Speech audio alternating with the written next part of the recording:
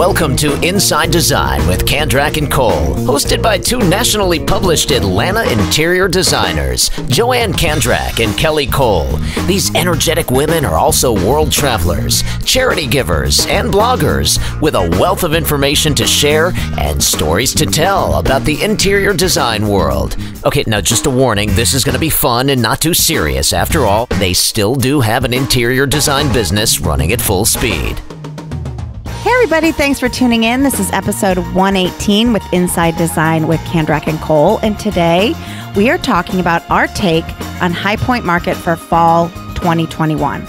So you've been listening for some time now, and you know that visiting the semi-annual High Point Furniture Market is crucial commitment for us to maintaining our strength and value as interior designers. Twice a year, we commit a lot of time and energy, financial resources to visit existing manufacturers, meet new ones, and explore the latest and greatest in trends and products for the home. So we know that you love to hear about all this and everything we learned in our past trip. So we're going to discuss that today. So before we dive into the juicy details of the latest High Point Market, we want to let you know that this episode of Inside Design is sponsored by Emily Morrow Home. Emily Morrow Home began with a lifelong love for design that grew into a profession. So after almost 30 years of practicing interior design, 13 of which was directing Shaw Industries' color, style, and design development, Emily entered a new chapter of life and launched Emily Morrow Home. Included in the to-the-trade brand and beautifully designed collections of upscale hardwood flooring and luxury home decor. We encourage you to visit EmilyMorrowHome.com. When you see the hardwood floors she has to offer, you will be contacting her immediately for samples. They're truly beautiful. They really are. Like I was looking at her website again the other day, and the woods they're so different. It's just not your run-of-the-mill. So for more inspiration and a deeper look into Morrow's craft, visit her blog. It's called The Ultimate Guide to Living a Beautiful Life, where you'll find useful ideas and insights into home interior design. And she's a lovely lady. Yes. So we're so happy that she's a supporter of us. Okay, guys. So you might be a little sick of hearing about High Point Market, but we know you love hearing about trends. So we'll just run through kind of what we saw so that you can be on the lookout. This was a little bit different for us because we did what's called an insider's tour. It was hosted by Esteem Media and the High Point Market Authority, and we were chosen along with 4 other designers from across the country to lead a team or a group of brand new, I don't want to call them brand new designers, although a lot of them were brand new to High Point or hadn't been in the last 3 years. But actually our group was all new designers except for I think 3 of them. And none of them had been to High Point. Yeah, so we had curated this tour, and all day Saturday. Yeah, we had 14 of them. We showed them the ropes. And their eyeballs were wide-eyed. Yes. I mean, we had a friend who said that High Point is like Disney World for designers. It's just one of those things. You're just in awe of the amount of product and how beautiful in the showroom. So it was really great. Kelly and I were really happy to do it. And it was so nice to see them learning, and they asked us questions, and the showrooms were so wonderful and accommodated us, and some gave us goodie bags. But what we tried to do was, in between as we were going from place to place, was try to give them some information that we've learned along the way, because there's a lot to learn. Kelly and I are still learning, but when you're brand new, so that was really one great part of it. So a shout out to everybody that welcomed us. We started at Universal Furniture, then we moved on to, did we go to Tebow? We went to Tebow first, and we looked at their amazing showroom that's always Instagram worthy every single time. And then High Point Market Authority was so great, and they had organized a shuttle just for us, and they took our group to Schwung Home, which is kind of off the beaten path. And then from Schwung we went to Gabby, right? Gabby Home was fantastic. Then from Gabby, we went to... Oh, wow. We went to Curry. Yes. And then we went to Norwalk. Yes. And then we moved over to the IHFC building, right? We went to maybe either Caderas, Left Bank. Yep. Then we went to the High Point Theater, where Coco Cozy had a collection with Etu Home, ETU Home. Check them out. They've got the most beautiful, beautiful charcuterie boards, clochets, all beautiful kitchen stuff. Yep. So we got to hear Coco Cozy, Colette, can't remember her last name, speak about how they how all that came they to be. worked together. And then we went to Flex Deal, where we ended the tour, and then we had a really fun hour of just talking business and helping them out. Yeah, so it's going on again in the spring, and so we're super excited to have been a part of that. So thank you to Esteem Media for asking us. So, and it was interesting. This was kind of post-pandemic High Point, yet still affected by it. So I would say we thought that October market would be like slammed to the gills because June was crazy. But because of that surge we had in, what was that, August, September? July-ish. August. It was a little bit more subdued than we thought it would be. And Guilford County, which is where High Point is in, has a mask mandate. So for those of us who haven't really been wearing masks all that much, you know, in regular stores and restaurants, you know, when you were walking into the buildings, they made sure that you had a mask on, or they were handing you masks. So that was kind of different. The first day seemed kind of slow, but then it kind of really picked up. Yeah, it did. I will say, though, that didn't you think there was a very slow shift in trends? Like a lot of times we go to High Point, it's like, oh my gosh. I mean, the trends scream out. It could be a color, it could be a style of furniture, it could be, but it's slow. I think the manufacturers are just, it's all they can do. They're just trying to keep their head above water and get product out. So as far as new, I don't even think that they could, if you've got a furniture company that's bringing out some new collections, they can't really get those done. You know, they can't get those done right now because they're trying to just get out the product that they have. I mean, not that there was nothing new. Oh no, there was plenty new, but I didn't see anything new screaming at me for trends. You know, we were just there in June too. So yeah, that's true. That's true. So we're gonna kind of go through what we did see, because you know, if you're not out there in our world but you're really curious as to what you should be looking at for your home, or if you're a designer and you wished you'd gone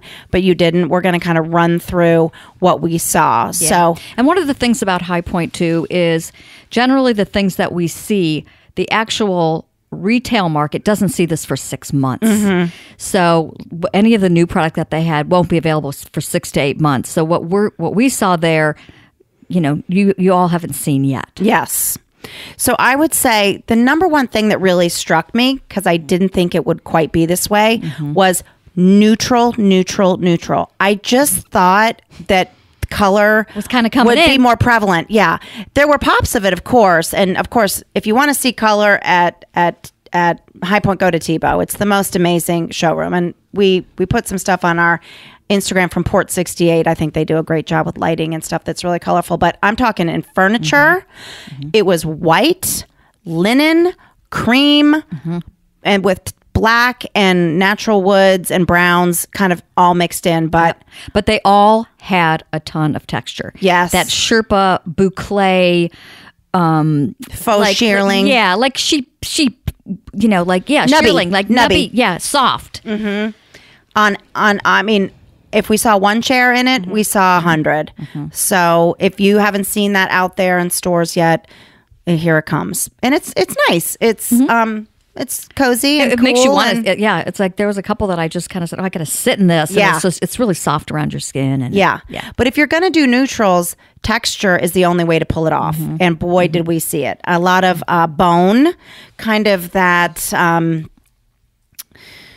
You know, it comes in. You know, you see it in the creamies, but also in nice browns and tans and shagreen, which if you don't know what that is, it's like a. It's a leathered it's got little dots. I don't know how to describe it. From a stingray or it's a leathered kind of dotty texture from a natural. I'm being a complete dork and not explaining it, but anyway, it was out there, and you see it a lot on furniture with acrylic hardware. It's really pretty because the acrylic kind of reflects the texture and color of the shagreen texture. All right, but the biggest, and we've seen it the last couple markets, but now everybody has it somewhere, is the rattan. Everywhere. And I love it so much. It's in furniture. It's in lighting like crazy. Especially, tables, bookcases. But I feel like we saw it in two different ways this time. You saw it in really kind of a large scale, like fatter, thicker, chunkier woven rattan. But then we also saw Very refined. the pencil rattan, which is like the thin reed. And that's my favorite. When it's a thin reed and it's wrapped, It's almost like a rope.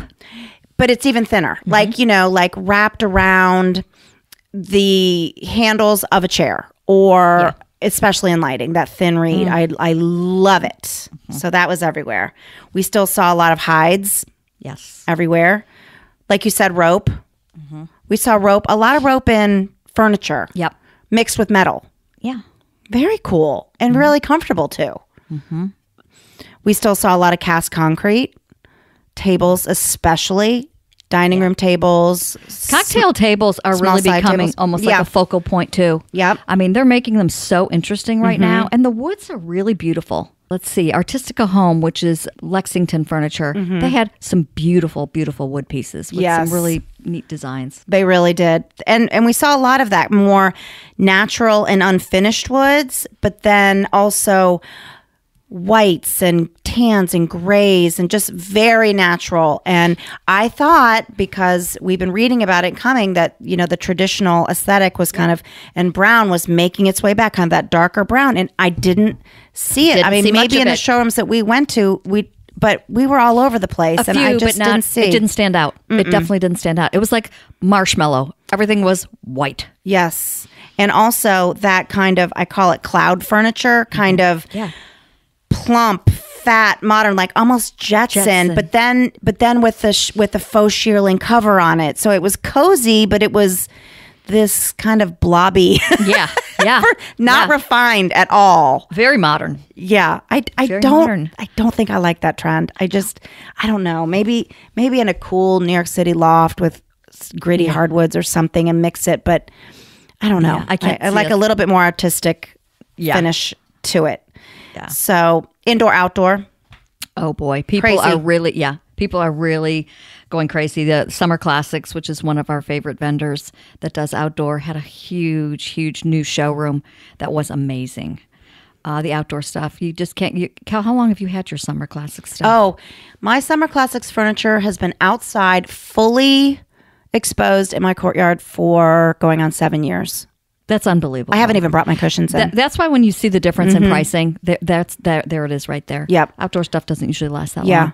And I think a lot of what we saw, you could tell was very pandemic driven or pandemic inspired. The indoor outdoor living, of course, people had to expand their living footprint, if you will, during the pandemic. And I think also right now with product lumber prices as they are, contractors being so busy, people can't always remodel and renovate as quick as they want. So another kind of best effort is to expand their outdoor living. And so we saw so much outdoor furniture that, quite frankly, I would easily put indoors if I had kids or crazy or a rental house or There was a you beautiful. can't really tell it's outdoor. Summer Classics had it was caned. But it's outdoor. It's woven to be outdoors. I would totally use that inside. And like you said, right, for rentals, people beat stuff up. Yep. That stuff can really last. So that's pretty cool. And performance fabrics, I almost wouldn't even order a sofa these days without performance fabric on it.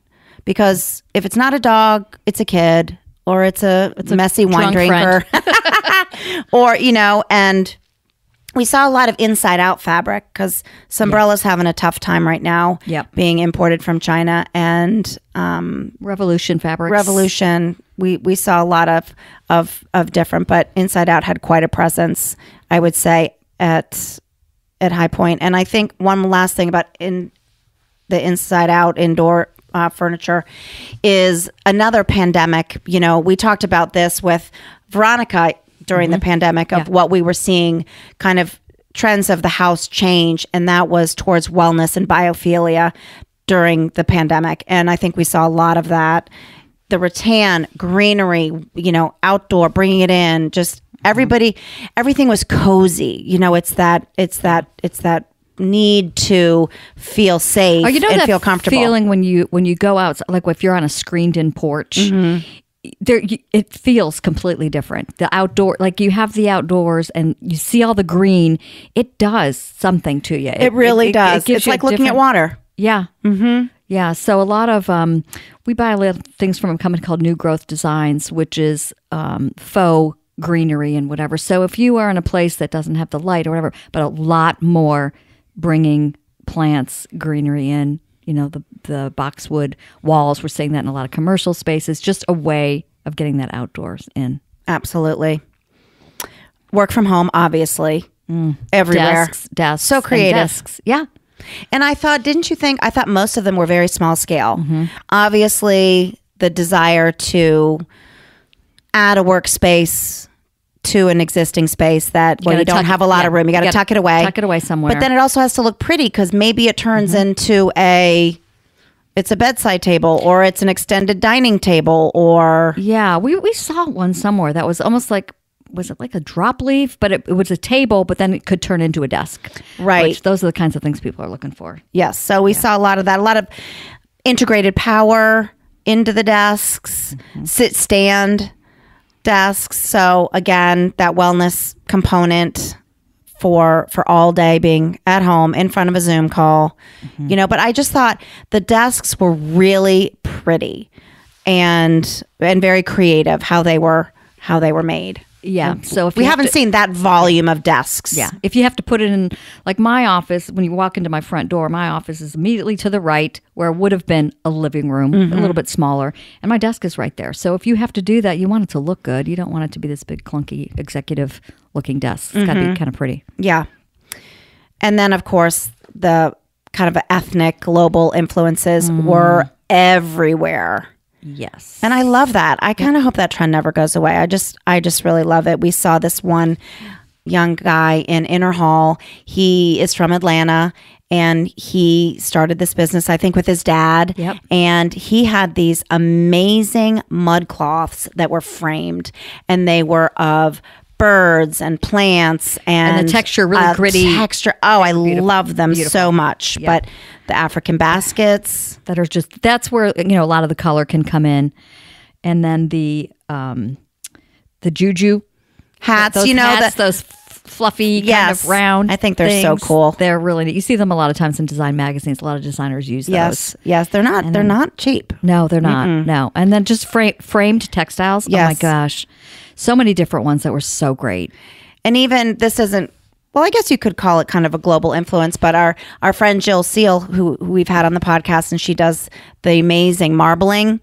She has her marbled silk scarves were framed in lucite at Port 68 Lamps, and they looked so amazing.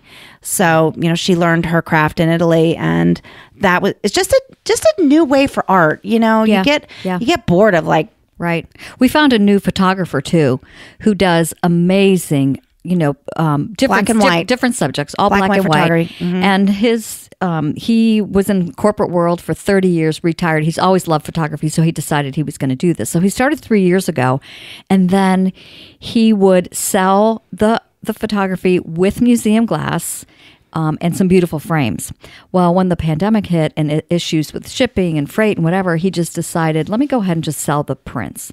And he said that his business has exploded. Yes. So people can just take those prints to their local framer and have them done. Well, he's going to be on our podcast, I think, later next year. His name's Lanny. He's super cool. So yeah, we've got some pretty good guests coming up. And actually, I don't want to jinx it, but we have somebody famous that has reached out to us that wants to be on the show. So we're just waiting to hear back from the PR person and get it set up. So we won't give it away just yet. But before we keep going, it's not really an announcement. It's just something that I wanted to say. So Russ, are you there? Russ? Our producer. Oh gosh, what are we doing now? I need some kind of I need a sound effect like a dun dun dun dun or like something like that. Oh God, what do you? Don't get scared. Okay. This is way listen, off the cuff, you got me. This has not been planned. I have no prep here. Hold on, let me start bringing up some sound effects. That's not. No, that's a no. Hold on, what is this? Oh, that's unwrapping beef jerky. I don't think you want that. Can you give me a hint as to what we're leading into? Does this work? Something exciting? Something exciting. All right, here we go. Fireworks? Something kind of melodramatic. Go ahead. Well, this isn't melodramatic, but go ahead. But Oh, that makes it sound like it's way too big. No, so today we don't have a guest. So we're kind of a little off the cuff. So we're telling you about High Point, and so we have a little bit of extra time. So I just wanted to say something out to the universe. Okay. We're 20 minutes into the show, and we're realizing now we don't have a guest. Sorry, go ahead. We're the guests. Now, this is a shout out to my business partner, Kelly. Oh! And I just want to say, we've been doing this for 16 years. We just spent, 5 days together in High Point, and we're with each other a lot. And we've had a lot going on. We've had some really challenging things come up with some new business. And I'm so thankful for her. We just seem to just keep on keeping on. And we got a really huge project yesterday. And Kelly did a lot of hard work on it with just a little bit of input from me. So I just want to say that we're just very lucky. And we really appreciate everybody that listens to us. But everything you're hearing is genuine, and I feel really lucky that we have each other and we have this podcast and just a great business life. Oh, I'm totally that's teary. Awesome. Stop. Oh my gosh. Well, I know. Well, she knows that I kind of had like a mental breakdown on Sunday because I was just feeling really overwhelmed. It was a really big proposal we had to do, and when we skip a weekend, like, we worked through High Point, and we need our rest. And I'm especially really wimpy when it comes to needing rest. And so I was kind of having one of those teary, anxiety-filled days. And so she knows that, that's thank you. But, it's hard because when there's two people and there's a lot going on, neither one of us slack. I mean, we both, I don't know if it's just that we rely on each other on certain things. It just automatically happens. Yeah. And so, like I said, we've had a lot going on where it's very overwhelming. But if we didn't have each other, and if it's all good stuff, and it's just that we care so much about our business and care so much about doing the right thing for our clients, that it just helps when you get along and, because it's fun. It's fun. We have a lot of fun, but there's some stress involved, but we get through it. We definitely get through it. We do. So thank you. You're welcome. All right, so let's move on to our quotes. And I wanted to say this too. I want to give a shout out for all of you podcast listeners. If you have not listened to Hoda Kotb's podcast called Making Space, I really encourage you to do it. She's one of the co-anchors for the Today Show. And I turn a lot to podcasts recently, or in the last couple of years since we've been doing our podcast, when I'm having those anxiety, stress-filled days, and I just need somebody to talk me off the cliff. And I recently listened to her speaking with Anne Lamott, and also today I was listening to her talk to Mitch Albom, who wrote Tuesdays with Maury and The 5 People You'll Meet in Heaven. And she's kind of like Oprah in these deep, soulful talks. They're only 30 minutes, but they're very grounding. And sometimes you just need a few words of incredible wisdom to just calm you down. And so from one podcaster to another, I really encourage you guys to listen to Making Space with Hoda Kotb. You will not regret it. It's totally different from ours, but just really inspirational. Awesome. Yeah. Awesome. Okay. Our funny quote's not that funny, but it kind of was, so I had to include it. Okay. So this one is, the work of local artists is not sitting on a cargo ship. And that's from artist Mary Elizabeth Peterson. Yeah, it makes you kind of look at, things that you don't have to necessarily wait on from a vendor, where local, artists, you don't have to usually wait for that. So, well, we were talking about this long ago. We were sending out newsletters to all of our clients, telling them about the supply chain issues long before it was in the news. Now I feel like when I turn on the Today Show in the morning, it's all about the cargo ships that are sitting off on the Pacific, and now the whole world knows about it. We've known about it for a long time. Yeah. So you turn to American made, right? Yeah, and there's some shifting. We're doing a lot more reupholstery than maybe we used to do. And more local stuff. And we've always loved our local artisans, but it's from the viewpoint of an artist, it's true. The work of local artists is not sitting on a cargo ship. So go get it. It's out there. Okay. And then I recently went to a retreat on Saturday with my good friend Deborah Gerard, who runs Be Well, Serve Well. And this was from her Pause to Empower retreat.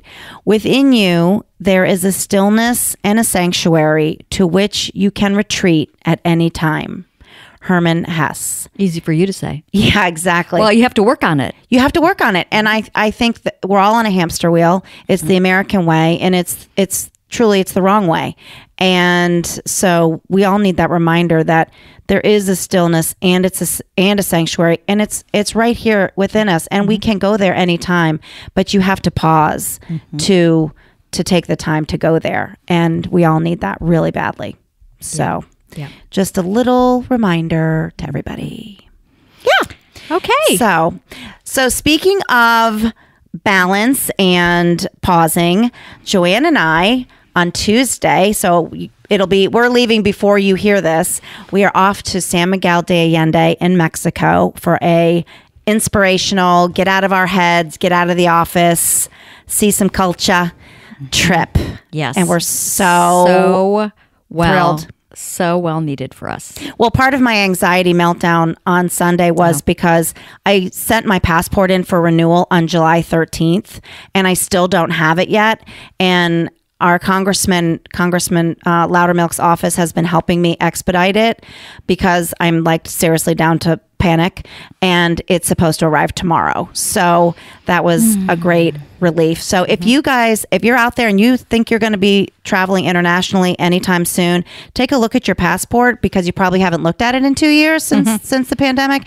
Yeah. And it will take you a solid 6 months to get that sucker renewed. Yeah. And a lot of places your passport can't be need to be renewed within 6 months. Yes. So really, a passport's not really good for 10 years. It's pretty much good for nine and a half years. Yeah, exactly. So don't be me. Get your passport renewed.